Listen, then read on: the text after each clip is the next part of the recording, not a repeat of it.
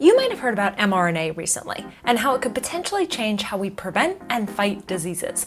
So here are 3 big efforts that you should know about. The first was discovering what mRNA is. In 1960, a group of scientists identified a molecule that carries instructions inside a cell, like a blueprint to make proteins. They called it mRNA. Messenger RNA. The goal became to change that blueprint to help a cell make new proteins and possibly help protect against disease. But mRNA was hard to study because it was very fragile. So the second effort was figuring out how to deliver this fragile molecule. To be useful, mRNA needed an envelope. Almost 3 decades ago, scientists began experimenting with surrounding mRNA with a fatty coat to protect it. The third effort was decoding what directions that blueprint should give the cell once it's delivered. This happened over many years, with many scientists studying many viruses. And today, the research efforts continue. Moderna is studying mRNA to figure out if it's possible to teach the human body to fight back. And they can do that because of how far we've already come. More on what mRNA can do in our next video.